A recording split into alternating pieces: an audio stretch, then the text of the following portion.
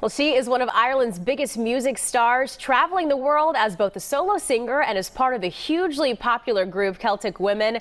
And now Chloe Agnew is coming here to Metro Atlanta to perform both streaming and in-person concerts later this month.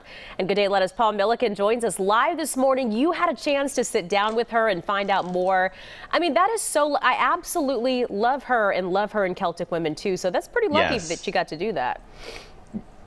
Well, and it was cool to Zoom with her in Ireland, right? To do a Zoom with somebody who was in Ireland, especially appropriate this week, too. So it was really fun. Chloe Agnew, as you said, shot to stardom as an original member of Celtic Woman, which has sold millions of albums around the world. I mean, a huge fan base. But the singer has also been busy writing music for herself, and fans are finally getting to hear some of that music this month.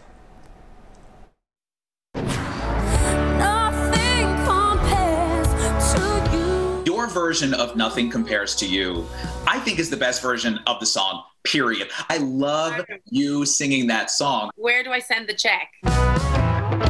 That song, believe it or not, was the first song that came on in the hospital when my mom had just had me. It came on the radio. It certainly seems that Chloe Agnew was born to sing. By the age of 14, she was an international star as part of the Irish phenomenon Celtic Woman, winning over audiences around the globe, especially here in the South. You have this connection to Atlanta that seems really strong. Like, how did that happen?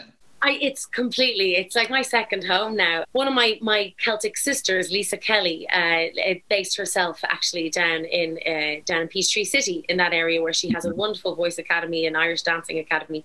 And so obviously when she moved on from Celtic Woman, her youngest is my godchild. So it would always be a regular spot I would go and spend some time. But we always just, from day one, we've always had a really special connection with the people down there. And we get such an incredible welcome. It's like an Irish welcome. They're rowdy. They're ready to have a good time. They're ready out for the night, y'all.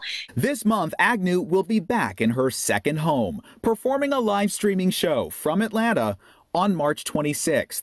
Obviously, it's Paddy's month, and needless to say, I'll be doing plenty of Irish things online this month. But what's so exciting to me is this show is really unique because it is the first time I will ever perform a whole load of my original music. And some people will be familiar with the stuff that I've been releasing over the last few years, but I've got a whole load of new music that I've been writing over the last year in lockdown. So to get to create music with real humans for people is just really exciting.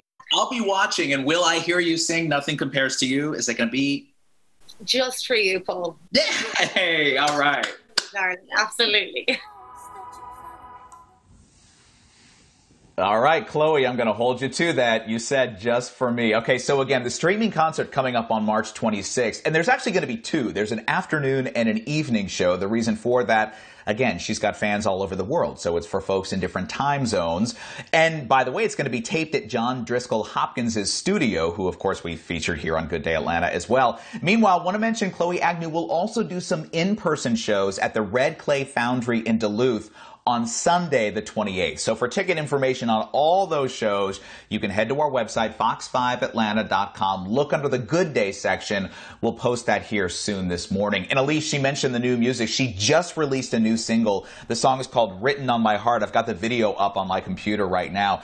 She filmed the video like on the streets of Ireland, and it's really fascinating to watch because the streets are totally empty because of the pandemic, and it's really kind of poignant and touching to watch that video and to think about, you know, the fact that globally we are all going through the same thing. It's incredible. Yeah, it really is, especially when you put it like that. But just so cool you had a chance to get to pick her brain a little bit, just hear kind of what she has going on. She's great. Yeah, so talented. Yeah, well, she's great. I'm a big fan, and I guess she better dedicate that song to me. I knew that was coming. She better. All right, Paul, thank you.